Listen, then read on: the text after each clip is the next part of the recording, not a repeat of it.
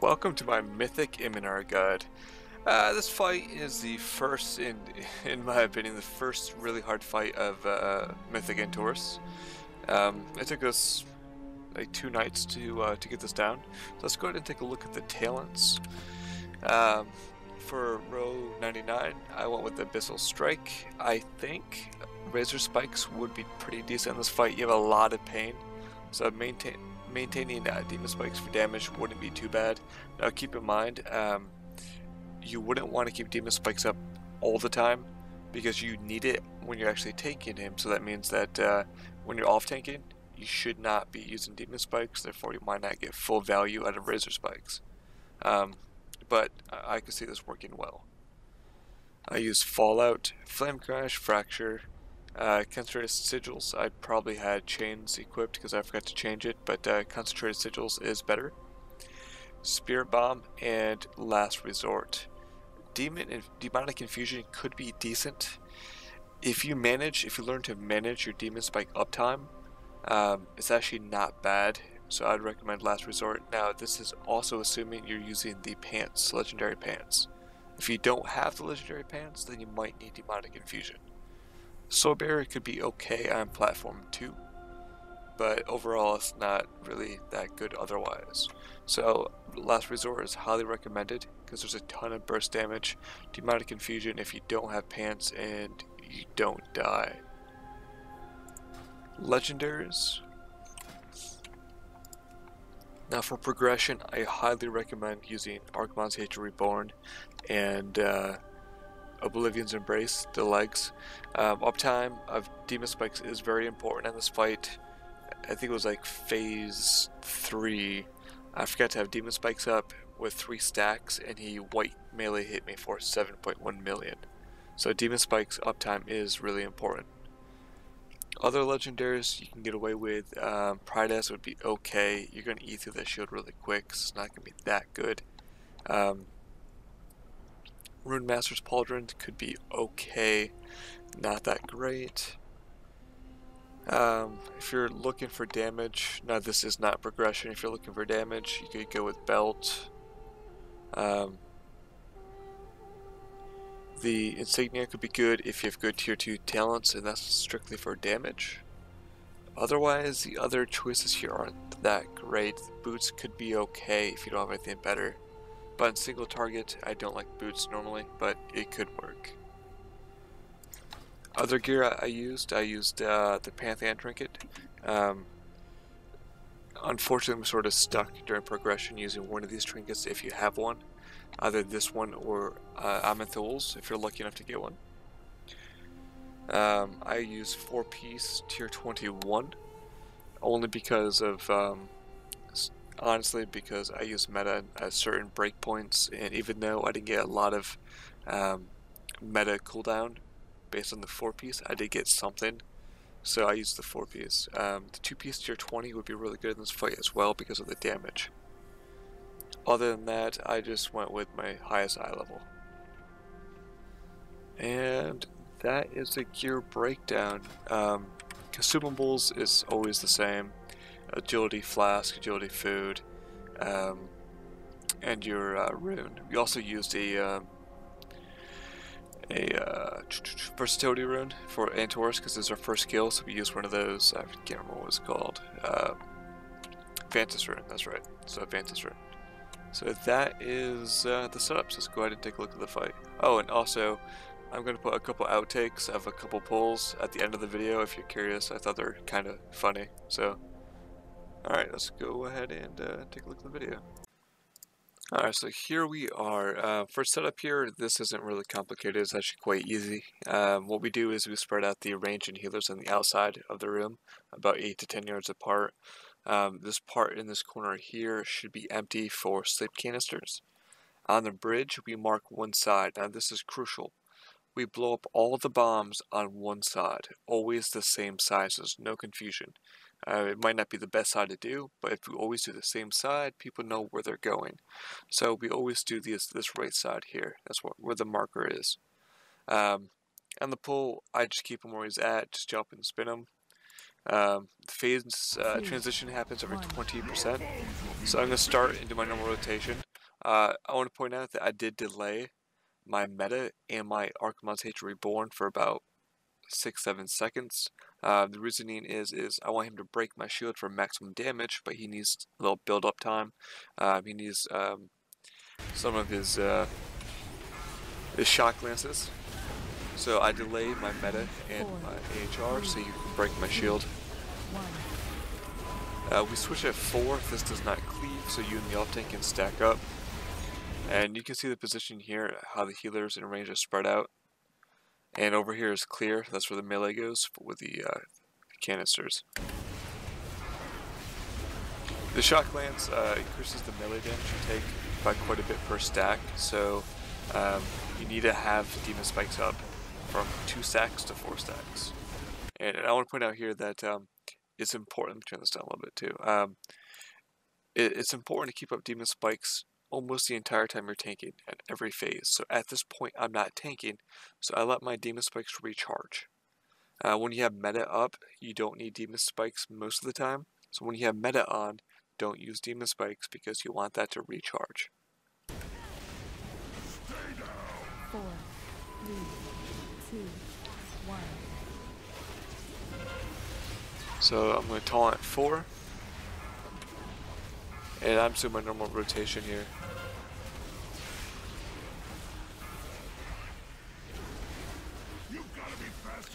So I want to point out here, we're clearing this right side, and I mean all the bombs on the right side. These knockback bombs, we need everybody trailing behind us. We're going to run into them one at a time and knocking ourselves directly backwards. So you can watch that our tank hit it. Now, Demon Hunter might be one of the best tanks for this fight. One of, not necessarily the best, but one of the best. And here's why. I can break as many of these stun traps as I can jump over with Infernal Strike. So the whole idea is I'm always going to be the one who breaks the stun traps. So I position myself, I'm going to leap over these two and pop both of those. Now this one over here, we're never running up the side, so it can stay in this spot.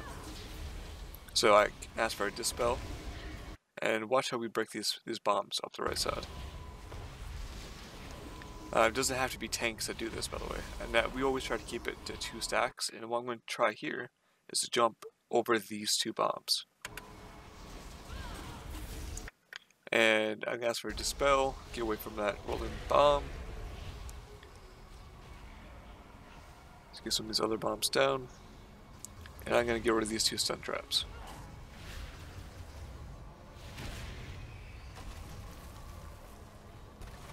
Now somebody should hit this bomb too, because you don't want this bomb up. So what I'm going to do here, if you look, yes, you broke that bomb, is I'm going to look to see where everybody is on this bridge.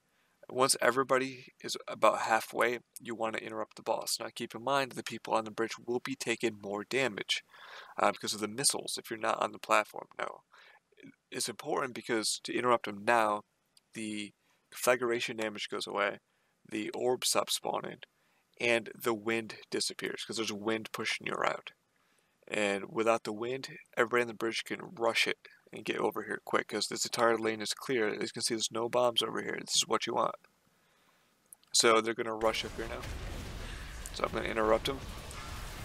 And you can see people trailing now. So if you're a healer, you should be over here ready to heal anybody that's coming across. Now, there's this bomb debuff that 4 people have. You stay out of the group, away from everybody. And I didn't show this in the video. The reason why we have people trailing is because there's this bomb debuff. And it explodes around you, knocking people around. So they have to run behind everybody else in a sequential order. So the first bomb, then the second, then the third. If they run on top of each other, they knock each other around. So there's always 4 people trailing in the back. And you can see that bomb right here, and the healer over here has it as well. Now in this phase, if you don't have the bomb, everybody groups up in melee range.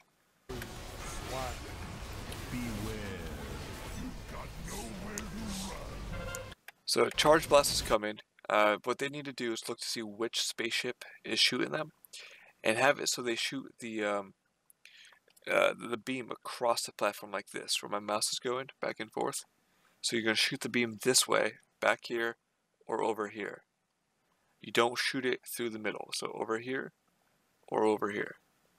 Everybody else that does not have the debuff stays in melee range. So what's going to happen is we taunt at 2 severs, and then when the off tank always blows up the bombs in melee. So here's the bombs, he taunts, and I'll run over him. Now I have 3 bomb debuffs and 2 severs. At this point I don't need demon spikes up, they can heal me through it just fine. I use one anyways, because why not?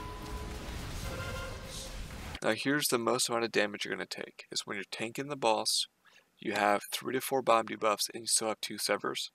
So right here you have to have demon spikes up. Now at this point I have no other cooldowns. Meta is 20 seconds, Fiery Brand is 30 seconds, and Archimon's Hatred Reborn is down. So I have to make sure I have demon spikes up the entire time.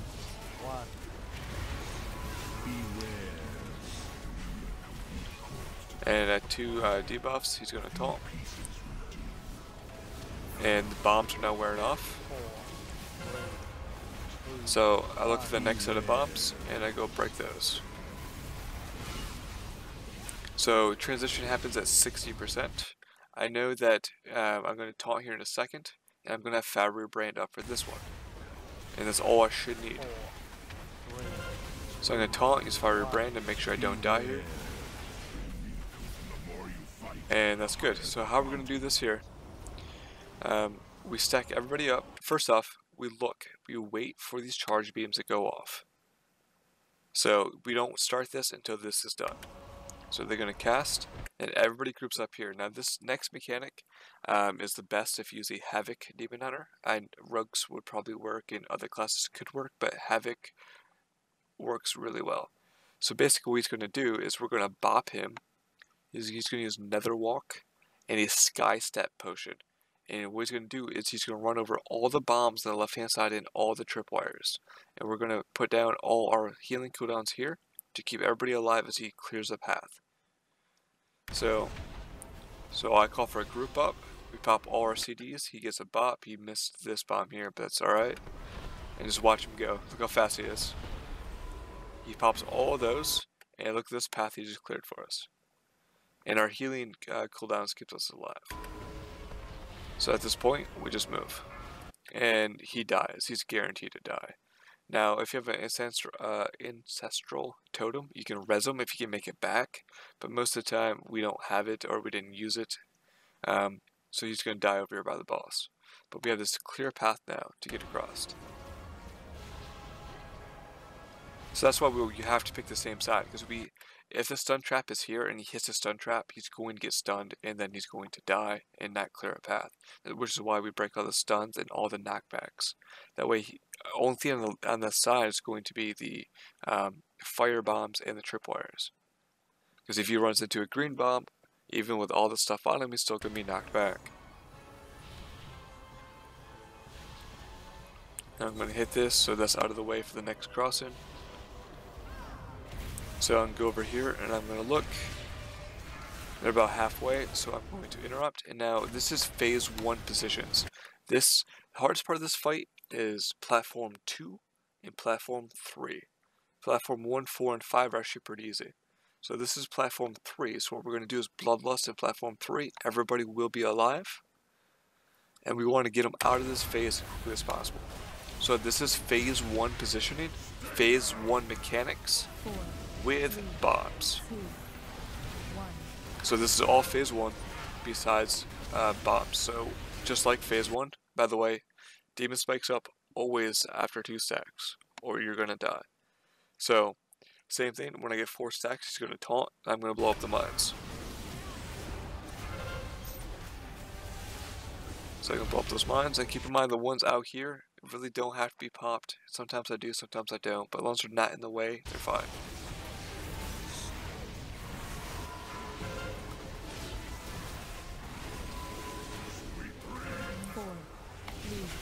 This area over here, by the way, is sleep canister, or over here if there's nobody there.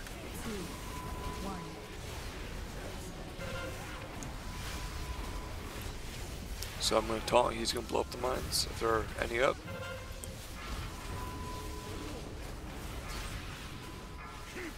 And the quicker you get out phase 3, the easier. So now this is the phase 1 bridge all over again, where there's stun traps and knockback traps. So again, I'm going to be jumping through all these traps, and we're going to get rid of the knockback traps as well. So pop those 3 with 1 jump, hit the knockback, hit 1 more knockback. And I try not to go for 2 stacks, just to be safe. Jump over these 3 bombs again. Now, I saw this bomb going, and this bomb will slow you if you get hit. I knew this was going to happen, but I did it anyways, because what I'm going to call for is a Blessing of Freedom to get rid of the slow. So you can see it right here, there's Blessing of Freedom. We're going to pop the rest of these bombs.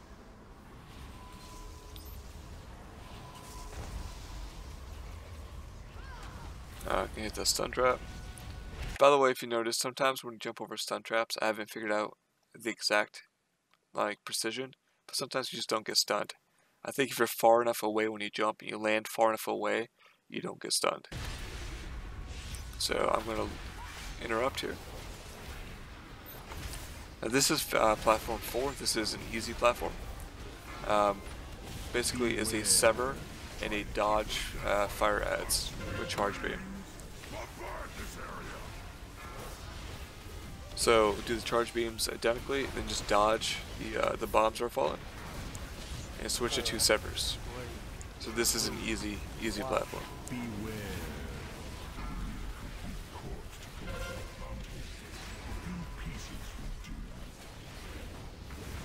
This is a DPS race, by the way.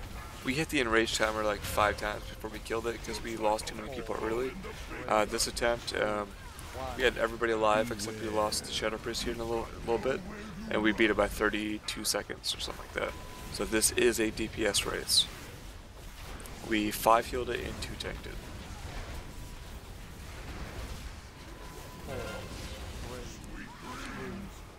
So 20% is the last transition. So what we're going to do here is we're going to treat this like bridge 2. So we're going to wait for the laser beams to go off. We're going to stack up. I'm going to call for cooldowns, and then the Demon Hunter is going to go crazy again.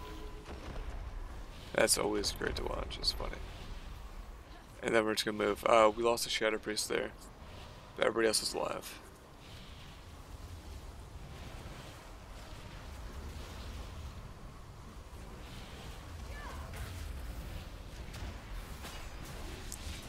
So now we just gotta kill him. This platform is easy, except you don't lose the debuff anymore, so you have a time limit. So we're gonna better res the Demon Hunter, and then 19 man the rest of the 20% HP. We switch at 4 stacks, because even if you die, you still shoot people with a debuff.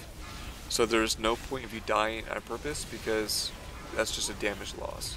So I tank it for 4 stacks. Then he's going to tank it for 4 stacks, knowing that I'm going to have all my defensive cooldowns up when I taunt again.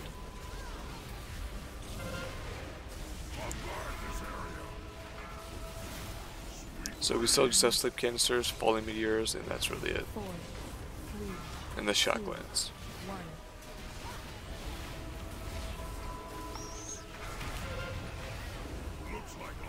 So I should just pop meta right away, but I didn't. I'm gonna get chunked. Then I'm gonna hit meta. I should just hit it right away. And there it is. So that's the fight. It's kind of frustrating, not gonna lie, when you're wiping on bridge because 1 or 2 people keep blowing people off the bridge. It's kind of annoying, but it's a decent fight. It's the first hard fight. So I have a couple outtakes for you from a couple different polls. We found them funny, so hopefully you do as well. And if you have any questions, leave it in the comments. And thank you for watching. 5, 4, 3, 2, 1. Your heads will adorn my trophy.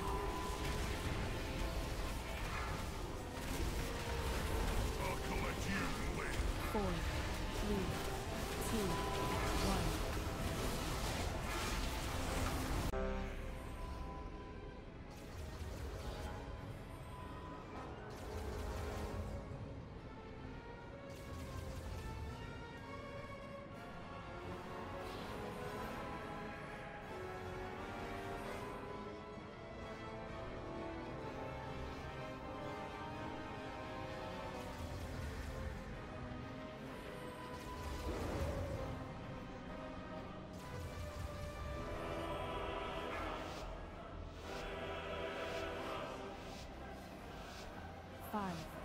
4, 3, 2, 1.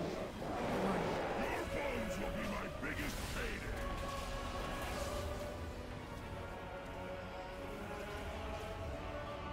4, 3, 2,